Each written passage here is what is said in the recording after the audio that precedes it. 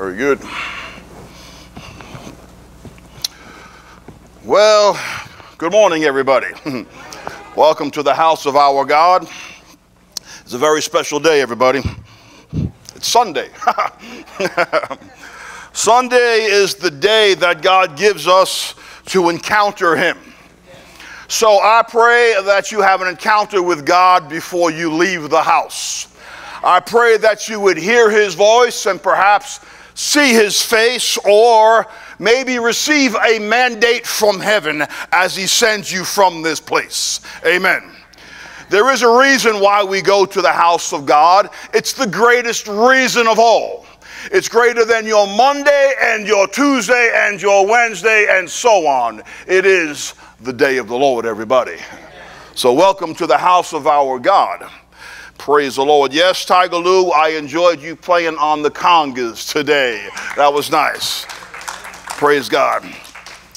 As we begin today, I must say that I believe the Lord has a mature message for us. Am I with the right group today, I wonder? Okay, I got three of you. It's a solid three, and we're going forward. I believe God has a mature word. I believe that God is our Father, and He treats us as children, and He raises us, but He wants to bring us to a point of usefulness, of profitability, something like that. And today is the day. So many times over our lifetime, and it's not over yet, but we go to church looking for the blessing. Nothing wrong with that, but that's not today. Sometimes we go to church, we say, God, hear my cry. We say, God, heal my body. We say, God, and so on and so forth, and you lay your request before Him. And that's okay. But you know, sometimes God's looking for you. And He says, as He says in Isaiah, whom shall I send, and who will go for us? Who will do the work of the Lord? I know we all want to be blessed. And listen, man, you guys are abundantly blessed. Can I get an amen? Amen. Yeah. Yeah, that's right. But who will do the work of the Lord? Are you here to do the work of the Lord? Because God does need you. He has birthed you for purpose. He has raised you with patience, waiting for the day. Waiting for the day. With a little chuckle from my father. So I do believe that God wants to ask something of you today. Is that all right? Amen. Can I continue? Still weak, but I shall continue. You know, as of late, we've been talking about visions of God. God wants to show you something. Before God asks you to do something, He's going to ask you to do something today. And before He asks you to do something, He wants to show you something that will empower you to do what He's called you to do. Can I get an amen? Amen. Lately, God's been giving us visions of God. We spoke last week from Ezekiel. Do you remember Ezekiel chapter 1? If you have your Bibles, otherwise let me read a verse or two. In Ezekiel, it was concerning Ezekiel being in the land of Babylonia, and as he was among the captives by the river Kebar, Scripture tells us that the heavens were opened, and he saw visions of God. And also from within the vision of God, he saw the likeness of, do you remember, 4 living creatures. And this was their appearance. They had the likeness of a man, and each one had 4 faces. They had the face of a man, the face of an ox, the face of a lion, and the face of an eagle. And Ezekiel had a vision of God. What caused Ezekiel to have a vision of God? God just decided to reveal Himself. And I do believe today is a day where He wants to reveal Himself to you. He wants to show you something. What precipitates that? Sometimes nothing but God. Ezekiel was just hanging out with his buddies by the river. You ever hang out with your buddies by the river? Phil and I, not often. We didn't grow up by a river, but maybe some of you folk down here hanging out with your buddies by a river. We hang out with our buddies by the street can, a garbage can on the corner with the pigeons under the L. But wherever you congregate, we would hang out between the train tracks where we'd put an ash can and we'd burn a fire and stay warm in the winter. But wherever you congregate, it just so happens Ezekiel with his buddies by the river. And they weren't singing songs, they were complaining because life was tough. And all of a sudden God gave them a vision. God wants to give you a vision. He wants to appear to you. He wants to pull you out of your ordinary life. I believe if God would somehow peel back the curtain right now of heaven, you would see the throne room as it actually is. I know we're limited in our eyesight. Sometimes we only see the physical realm. But if you could see the God realm, you would see the throne of heaven. You would see fire. You would see an emerald rainbow. You would see the seraphim and the cherubim surrounding the throne of God. You would see the most magnificent creatures you've ever seen in your life. 20, 30 feet tall, massive, bowing before God and crying out, holy, holy, holy, Lord God Almighty. You would see the strongest creatures you could ever imagine bow before the living God. And us mere mortals think that we can stand and shout at God. You would see the most majestic of creatures bow and declare with the breath that they have. They would declare what we sometimes hardly declare. And they would say, holy, holy, holy, Lord God Almighty. And they would dare to follow up by saying, the whole earth is filled with his glory. Amen. Oh, they got something on us. If we ain't doing that, they got something on us. And I think God wants to give you a vision. Because if you saw something, you'd live differently, you'd act differently. If you saw something, you'd be empowered to live a different way. And that's why sometimes God wants to interrupt your ordinary life and he wants to show you visions of God, because you would never live the same way. Ezekiel needed that. Amen. There's another vision of God in Isaiah. Isaiah chapter 6, if you'd like to turn there. And it says in this passage, in regard to Isaiah's vision, Isaiah had a vision of God also. It says, in the year that King Uzziah died, what did he see? I saw the Lord seated on the throne. Have you ever seen the Lord seated on the throne? If not, you need a vision of God, because it would change your whole perspective in life. He said, I saw a throne high and exalted, and his train, that the train of his robe had filled the temple. And you know what Isaiah saw? Perhaps he saw the same creatures Ezekiel saw. Some say Ezekiel saw cherubim. Some say he saw living creatures. Some say Ezekiel saw the fiery seraphim of heaven. Amen. And Isaiah says, I saw the fiery seraphim of heaven. He says, above the throne of God were seraphs, and each had 6 wings. And with 2 wings they covered their faces. With 2 they covered their feet, and with 2 they were flying. And they were calling to one another, holy, holy, holy is the Lord God Almighty, and the whole earth is full of his glory. If we don't see this, if we don't declare this, we are in need of a vision of God. You need to have a vision of God. If you're living a boring, ordinary life, you need a vision of God.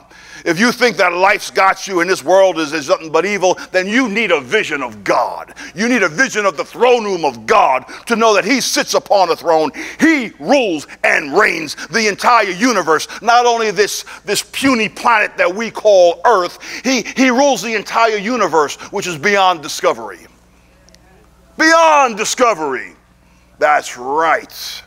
If we could only see through the eyes of heaven and not the eyes of earth, we need, everybody, a vision of God. Yes. In verse 4 it says, at the sound of their voices, it says the doorpost and the thresholds shook.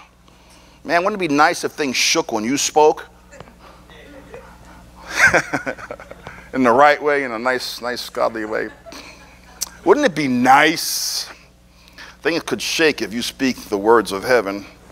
It says the threshold shook and the temple was filled with smoke, indicating the glory of God. And Isaiah said in 5, he says, woe to me, I cried. Maybe somehow you and I would respond the same way. If you actually saw a vision of God, you would say, I am ruined.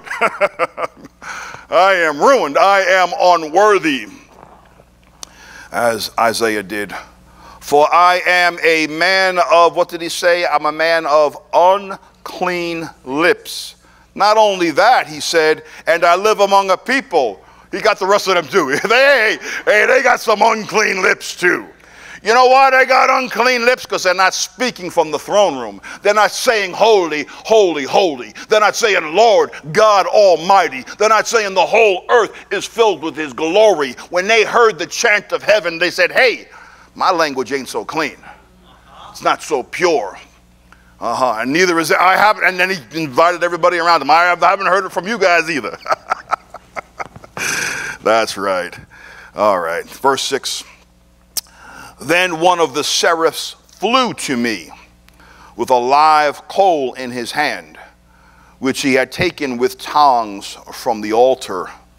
And when it touched my mouth, and with it he touched my mouth and said, see, this has touched your lips, and your guilt is taken away and your sin atoned for. Amen. Then I heard the Lord saying, oh, good. Thanks, Keith. Whom shall I send? What else? Who will go for us? Oh, you're just very anxious, Sister Trick. I'm going to sign you up. First name on the page. Here you go. And I said, say that. Here am I. Somebody say, here am I. Here am I. Somebody say, send me. Send me. All right, let's pause for a second here. Now listen. This is a mature message. I know sometimes you need the blessing of heaven and you want to go to church to get the blessing. You want the blessing, you got the choir. I watch the TV programs like you do, man. You got the choir in the background and they're singing and they're saying you want the blessing of heaven. You call 941-368 and you sow your seed and you're going to get the blessing. Listen, what is that nonsense, first of all? What is that nonsense? That's a polluted message that asks for your money. It is a polluted message that says you don't get the blessing unless you pay for it. I want to set you all free, and if you're not, that is not the kingdom of heaven. You can never pay for it. You can never pay for it. It is a free gift. It is polluted. Know that it's polluted. Keep your money in your pocket and you walk yourself over here. And then we're going to tell you, you ain't getting the blessing. God wants you to do something for him. He wants you to be the blessing. But you see, we are ourselves polluted because we want the blessing. Therefore, we're willing to pay for it. That's polluted too, you know. That's a little selfish. You want your blessing so bad, you're willing to pay for it. Until somebody says, listen, I just want God, man. I just want to say, here am I, oh God, send me. Can I get a witness somewhere? Hopefully somebody's floor is shaking and some pillars are going to be knocked down today. Yeah, we get tainted and polluted too because we want the blessing. And that's why we're willing to pay for it. It's not the preachers, it's the listening to the preachers too. It's a system, it's not an individual, right? It's a religious system that we're in bondage to. So make no mistake, you cannot pay for it. You cannot pay for it. It's too expensive anyway. And God sent his son, Jesus Christ. He paid the price, and you get the blessing. Amen. You got the blessing. And since you already have the blessing, God is going to speak from that place, and he says, since I have already blessed you, I have need of you. Yes. And since you don't know who you are, I'm going to tell you who you are. Since you don't know you're blessed, I'm going to show you you're blessed. Yes. Now I'm going to tell you what I need you to do. Amen. You are more powerful than the mighty angels in heaven. The seraphs and the cherubim, you are more mighty than them all. And God says, I have use of you. Can you envision yourself big and majestic as if you had some large wings? I don't know. But you are more powerful than you know. God wants to show you something, everybody. God wants to show you something. Turn to the book of Revelation. Let's look at another vision that God decided to give someone. He decided to give John a vision. Why? God wants you to see something. God wants you to see something. I was sitting in my desk this morning looking out the window, and I was just watching all the cars go by and wondering, oh, they're not going to hear the message today. You know, they're not going to hear anything about the visions of God in the throne room and things like that. Like, what's the importance of the message? Why do we have to hear it anyway? What does it do? God says, listen. You started off with this, listen. He says, I want to show you something today. So everybody in this room, everybody online, everybody who hears this, God just wants to show you. He chose you, and he wants to show you something. Amen. Maybe you'll benefit everybody else out there. But he wants to show you something. It does matter. It does have importance. When God wants to show you something, there's nothing more important. So in Revelation here, chapter 1, verse 9, the caption here is that John had a vision of the Son of Man. Visions of God. God wants to show you something. It says here, I, John, both your brother and companion, in the tribulation and kingdom and patience of Jesus Christ. What does he say? I guess this was his hangout place enforced by the government. He says, I was on the island of Patmos. I wasn't by the river. I wasn't by the train tracks. He says, I was on the island called Patmos. And as I was hanging out there one day, it says the word of the Lord God, it says for the word of God and for the testimony of Jesus Christ. Amen. He says, I was in the Spirit on the Lord's day, and I heard behind me a loud voice as the voice of a trumpet. Today is your day. You could say, I was sitting in church one Sunday morning, and I heard God speaking to me. I heard him, that's a good yup. I heard him calling to me. I heard him say, I have something for you to do. First he says, I want to show you something, and then I'm going to ask you to do something. We're not going to say I was by the river Kibar. We're not going to say that I was before perhaps the casket of King Uzziah. We're not going to say that I was on the island of Patmos. We were hanging out here in Lehigh in church on Sunday, and the word of the Lord came to me, and he says, I just decided I want to show you something today. I want to give you a vision. I want to give you a vision. I want you to see something. Okay, Lord. Go down to Revelation chapter 4. Revelation chapter 4 is when God gave John a vision of the throne room of heaven. And I think God wants to show us something here in the throne room of heaven today. I pray that you see the throne room of heaven. I pray you understand it, because it matters. It matters. The invisible realm is what causes the physical realm to be in existence. So in Revelation 4 where it says, after these things I looked, and behold, a door standing open in heaven. And the first voice which I heard was like a trumpet speaking with me, saying, come up here, and I will show you, I will show you things which must take place after this. John says, immediately I was in the Spirit, and behold, a throne set in heaven. It says, one sat on the throne. And from the throne proceeded once again lightnings and thunderings and voices. 7 lamps of fire were burning before the throne, and the 7 spirits of God. Before the throne there was a sea of glass like, what does it say, everybody? Like crystal. And in the midst of the throne and around the throne, hey, look who's here. It's the 4 living creatures, everybody. Check them out. We know them. They were full of eyes in the front and in the back. The first living creature, well, we know this, guys. The first living creature was like a lion. The second like a calf or an ox. The third like the face of a man. And the 4th living creature was like a flying eagle. The 4 living creatures, each having 6 wings, just like the seraphim, the fiery seraphim. Were full of eyes all around from within, and they do not rest day or night, Day or night can also be interpreted as good times and bad times. They did not cease in good times and bad times. Say what they say. Holy, holy, holy, Lord God Almighty, who was and is to come. Amen. I want you to pop down to verse 11 there. You are worthy, O Lord, to receive glory and honor and power, for you created all things, and by your will they exist and were created. Amen. God wants to give you a vision of God. He is in charge of the universe. Nothing goes on in this world and in your life without God Almighty sitting upon the throne. You don't have to see him, and you don't have to know him for that to be true. But doesn't that make you want to see him and want to know him, since he's the one that's making everything happen that happens? You can live this life ignorant your whole life. It doesn't change the truth. He is King of Kings. Amen.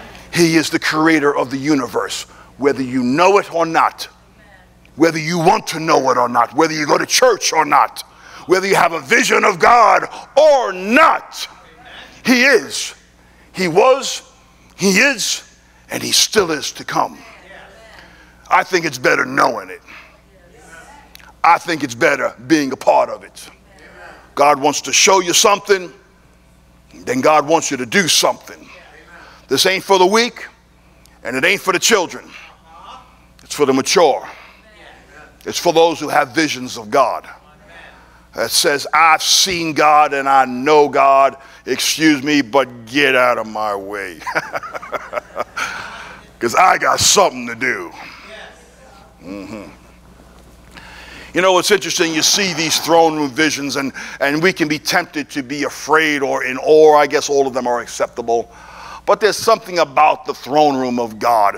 When God wants to show you a vision, I took note there in verse 5 once again, because it was like the same words. It says, proceeding from the throne were lightning, thunderings, and voices. It says the temple shook in the other passage. And I say sometimes, man, when you have visions of God, it's going to shake some things up. Sometimes it's going to cause you to walk on ground that shakes a little bit. It's going to cause some things to shake around you. But you need to know this. You can walk in the middle of it all. The ground can shake beneath you, and the temples, the pillars of the temples can crumble if they must. But you can walk right in the very middle of it, because God's going to shake some things up, and it's all right. How can the earth not shake at the presence of God? When you have a vision of God, how can your earth not shake? If you got this boring earthly life, then you don't see God and you don't know God. So don't you want to? All right, that's about half, and Reverend, you carried about half of them. It's so real and it's so true. How can you let life pass you by? How can you chase these empty dreams and these empty avenues without knowing God? How can you let life pass you by without knowing God Almighty? I will not. I will not. I will know God. I will seek him. I will find him. Amen. And so will you. Forget about all of the empty riches of this empty world. That we will spill our blood and sweat our sweat to get this emptiness.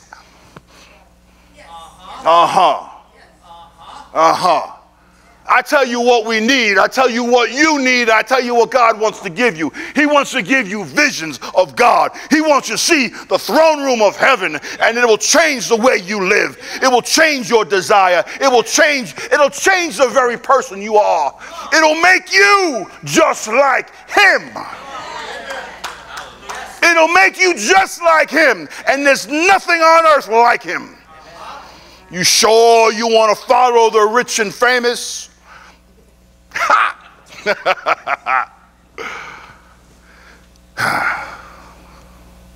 God wants to give you something. He wants to bust up your ordinary life, and he wants to give you a vision of God. He wants to show you the seraphim and the cherubim. He wants to show you the seraphim. It means the burning ones. They are the burning ones, the fiery seraphim of heaven. He wants to give you a vision. Amen, everybody. Take note before I give you the command of heaven. You ready? Are you ready? Oh man, I gotta beg for that. Are you ready? My goodness. Where were you? The first one to sign up. I'm ready. I'm ready. Are you ready for the command of heaven? He's got something for you to do. Are you ready? Well, can I change my answer? I don't know if I'm... Are you ready? Okay, that was good. I'll give it to you. That was good.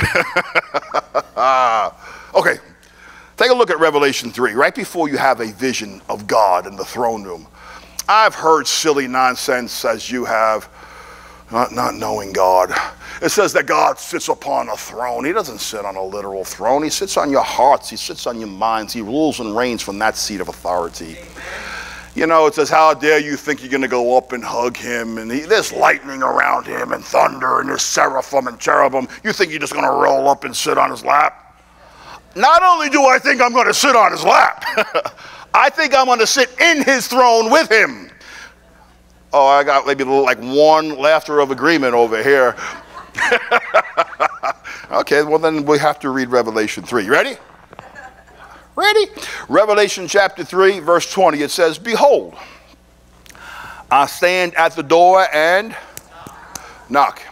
If anyone hears my voice and opens the door, what will happen? I will, come on, you know this. I will come into him and dine with him, and he with me.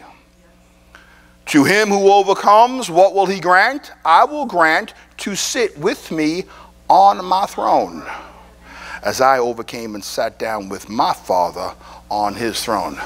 You think you're just going to roll up? Yep. Yep. I'm going to sit with him on his throne. Amen. Praise God. God wants to, in closing today, first God wants to show you something, and then God wants you to do something. He doesn't want you to get the blessing. He wants you to have a revelation that you are blessed. And he wants you to be the blessing. Okay? Okay. God, first of all, I believe primarily for today, he wants to give you a vision of God, but he wants you to see the fiery seraphim. Take note of the fiery seraphim. Seraphim, by definition, are called the burning ones. I say, what are the responsibility of the fiery seraphim of heaven? All right. Number one, they are called the burning ones. And I put this one first because the most important aspect of the seraphim, I think what empowers this majestic heavenly being, what makes the seraphim so mighty and powerful and fearsome and burn with fire, is his passion for God. That's right. They're called the burning ones because of their passion for God. Amen. And everything will flow from that. Yes. All power and majesty and duty will flow from your passion for God. What do you have passion for in this life? All right. Come on. What do you burn for? What do you desire? What do you put your energy and effort into? What do you want? What do you want? I know we want lots of things. It's like Satan and tempting Christ in the wilderness. He says, what do you want? You want a job?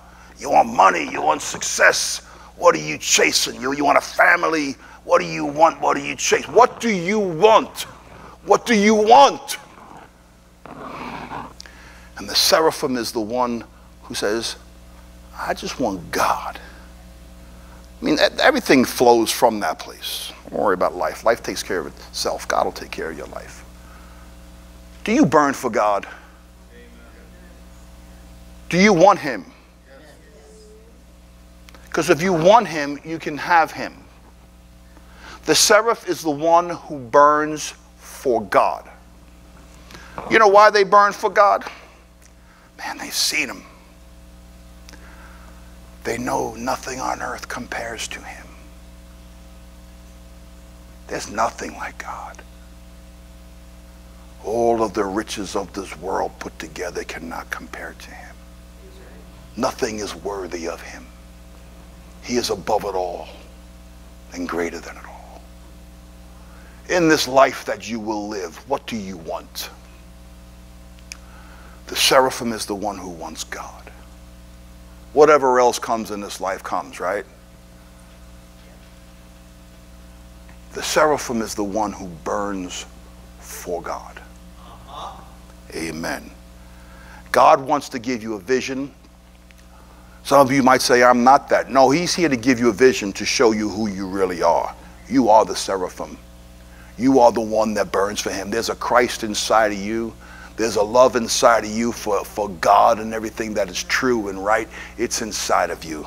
And God's going to show that to you today. He wants to show you something. What he wants to show you is who you really are. Who else could show you? Not even you can show you yourself. You don't know who you are. Your Creator has to tell you who you are. He wrote it down. He said, you are as the seraphim of heaven. You're the ones who burn. You're the burning ones. Man, I don't know, man. If you had the eyes, if I had the eyes, I would see right now burning lights in front of me right now, because that's who you are in the invisible realm. You burn with the fire of God, and it's covered up with this flesh, and sometimes you just don't know who you really are. What do the seraphim do? What is God calling you to do? Do you remember the story of Adam and Eve, and when he put them out of the garden, and it said that he put two fiery angels and two fiery swords, and their job was to guard the path that leads to heaven. What the seraphim do is they guard the path that leads to heaven, and they guide the lost souls. They guide the lost souls into the path that leads to heaven. That's right. And I don't know how you define that, but sometimes it's not as religious as you think.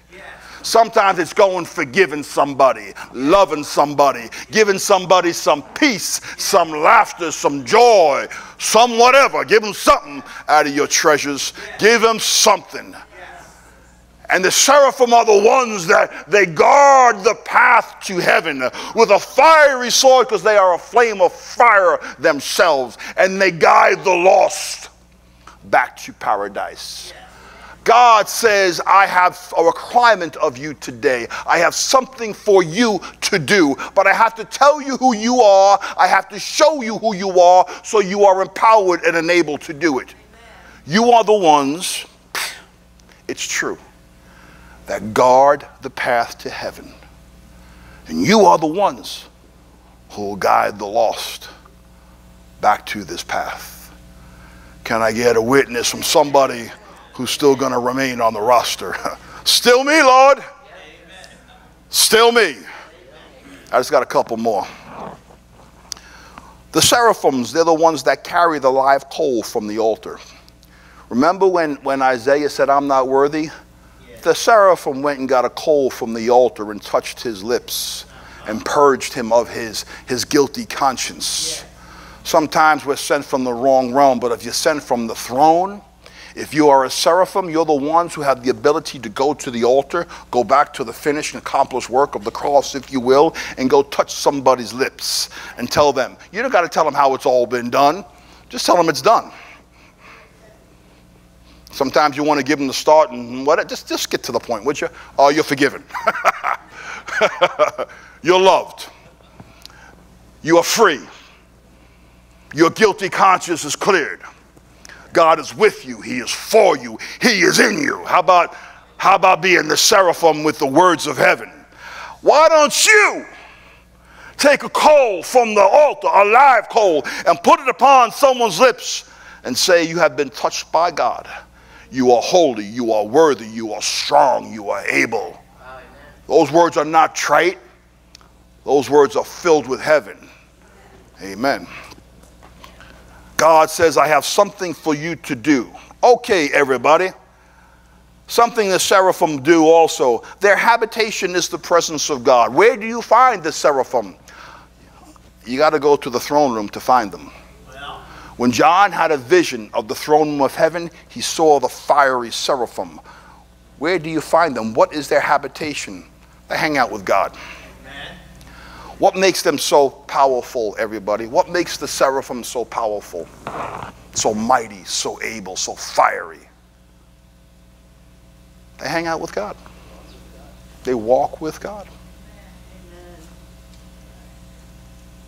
God is their best friend. God is who they talk to. God is who they know. They wake up in the morning talking to him. They go to bed at night talking to him. They hang out with him. They know him. It's not a Sunday morning thing. It's their life. What makes the seraphim so mighty? What makes the seraphim so mighty? Their habitation is the presence of God. Yes. Mindful of him always. Guys, gals, there's nothing more powerful on this earth than the invisible realm, and I pray that becomes visible, God. His throne room, the activity of heaven. You think it doesn't exist? God brought you here to give you a vision today, to tell you I do exist. I'm more real than the chair you're sitting on. Amen. He says, yeah, I'm talking to you. I'm calling you. I'm sending you as a mighty seraphim from heaven. Do you believe that? Because it will empower you if you do. Yeah. What else about the seraphim, everybody? Their vision, this is extraordinary. Okay, I got two left, guys, okay? Their vision and perspective is from the throne room of heaven. So, you know, the seraphim, they have eyes all around them, but they see things from the throne room. That's where they live, right? They hang out at the throne room. So they see things from a heavenly perspective. And when you see things from a heavenly perspective, you declare what you see. And what do they see? They see the whole earth is filled with the glory of God.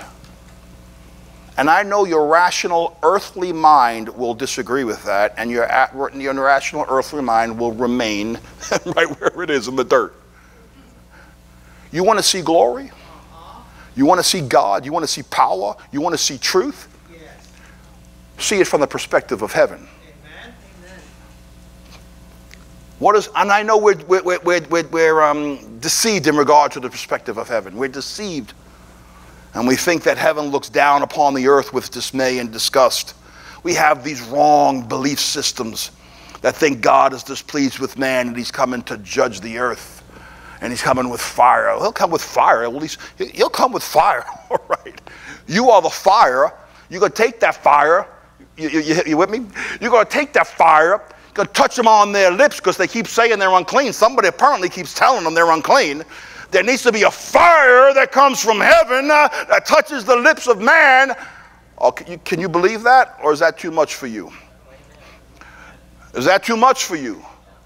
Is the work of the cross too much to believe? Is the sacrifice of Christ too great to grab hold of? Can the salvation of the world and the sins of the world be forgiven? Is it too great a message for you to actually believe? Okay.